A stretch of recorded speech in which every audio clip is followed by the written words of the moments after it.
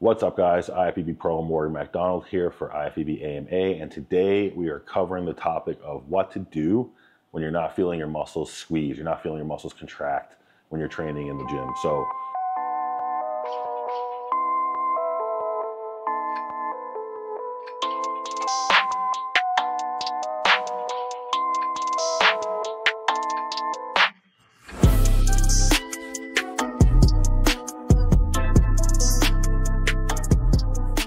one thing I want to start with here, and it's not something I think many people would think of, and that is going to be for you guys who are enhanced, and that is going to be low estrogen. So I think this is something that occurs when people are running a cycle. Maybe it's test, master on, for example, and maybe they have some AIs in the mix as well, right? What can happen is, because obviously if you're running test and master on is going to act as a AI. And then you throw some AIs on top of that, to keep things safe. Obviously, you don't want to get estrogen getting too high and getting gyno or anything like that, but you actually drive your estrogen too low. And if you do that, it's going to seriously affect your body's ability to have a good mind-muscle connection and even get good pumps in the gym.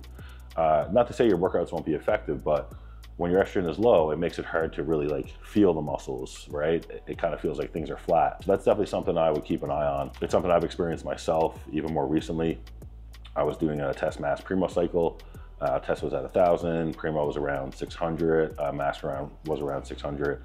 I even had some AIs in there early in the cycle, but noticed pretty quickly I was having an okay mind muscle connection, but not getting the pumps I should have been getting considering the amount of food I was eating and the PEDs I was taking. So eventually I dropped the AIs because I thought, okay, I probably don't need these. And that didn't really change much. So I actually gave it some time and then eventually dropped my master on dosage in half, which allowed my estrogen to come back up into a normal range. And then after that point, my workouts were amazing. Crazy mind muscle connection, crazy pumps in my life, which made sense to me for the amount of food I was eating and everything like that. So that's definitely something to keep an eye on. If you're in the gym feeling flat, not having that good mind muscle connection, not getting good pumps, maybe don't just make decisions based on that in terms of taking out AIs and stuff like that, because obviously if you do that, estrogen comes up too high, you could have some bad side effects of aromatization. But go get your blood work checked. Check where your estrogen is at, and if it's low, then that's going to be the culprit, right? But say, for example, you do that and your estrogen is normal. Okay, well, I think the other thing you need to consider is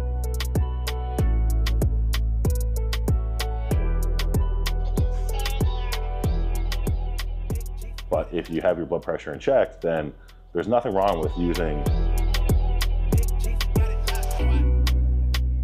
And the third reason that you might be having issues with getting a good squeeze, good muscle contraction, is actually the itself. So, something that we've all been guilty of and we all see it in the gym all the time. So a lot of times it just means for us to drop our egos as lifters and do what we need to do, not necessarily do what we want to do. So yeah, guys, that's my 3 tips to help you guys out if you're having trouble feeling the muscles contract in the gym.